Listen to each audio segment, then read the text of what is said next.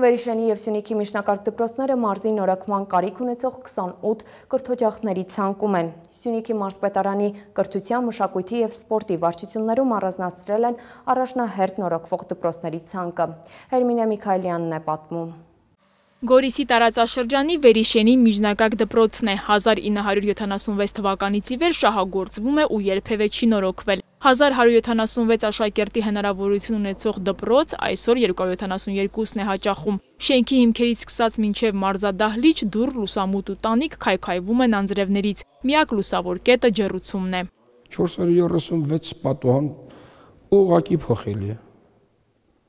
Այնակ իր նպատակին չի կարող ծառայել։ 7 մասնաշենքից բաղկացած դպրոցը մաս-մաս են օգտագործում, որտեղ արև, այնտեղ էլ դասասենյակ։ Դպրոցի խնայողությունների հաշվին մի քանի լուսամուտ է փոխվել։ Տնօրեն Արամ Բաբայանը պատկերացնում է, թե հիմնանորոգման համար ինչ հսկայական գումար է պետք, լուծման տարբերակ է առաջարկում։ Փորձեցիք տնտեսվարի հետ հաշվել, պարզվեց, որ մեկ մասնաշենքի տանիքի համար առնվազն 700,000 դրամի ներկա անհրաժեշտ, իսկ աշխատանքները մենք կկատարենք։ 7 կորպուս 5 միլիոն դրամի միայն ներք գնելու համար։ Եթե ասենք 3 մասնաշենք վերանորոգվի, մենք այդ 3 մասնաշենքի մեջ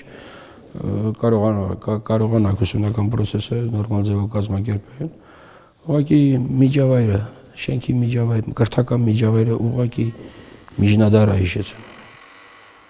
Անմխիթար պայմաններով Վերիշենին չի զիջում նաև վթարայնության 3-րդ կարգի Կապանի տարածաշրջանի Սյունիք համայնքի դպրոցը։ 2 մասնաշենքից բաղկացած կրթօջախը 320 աշակերտի համար է նախատեսված, փաստացի 116-ն են։ Հարակից Բարգուշատից, Սիզնագից, Դիցմայրիից, Սյունիքից այստեղ գալիս են սովորելու, հարմարվելով եղած պայմաններին։ Եվ դասասենյակում հատակի փայտերը պոկվում են, ինչպես ասում են, փոստային նորոգումներ են կատարում։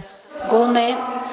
եթե ոչ հիմնանորոգում, գոնե վերանորոգում պետք է անպայման արվի։ Երեխաները հիմնականում ընտրում են այն դպրոցները, որտեղ իրոք վերանորոգված է, որտեղ հիգիենայի պայմանները ապահովված է։ Հրատապ լուծում պահանջող ծրագրով 2017 թվականին մասնակի նորոգումներ են կատարվել մարզի 3 հանրակրթական դպրոցներում։ Մարզպետարանի կրթության, մշակույթի և սպորտի վարչությունում առանձնացրել են առաջնահերթ լուծում պահանջող դպրոցների ցանկը։ Նախատեսվում են 2019, 2020 և 2021 թվականին վերանորոգման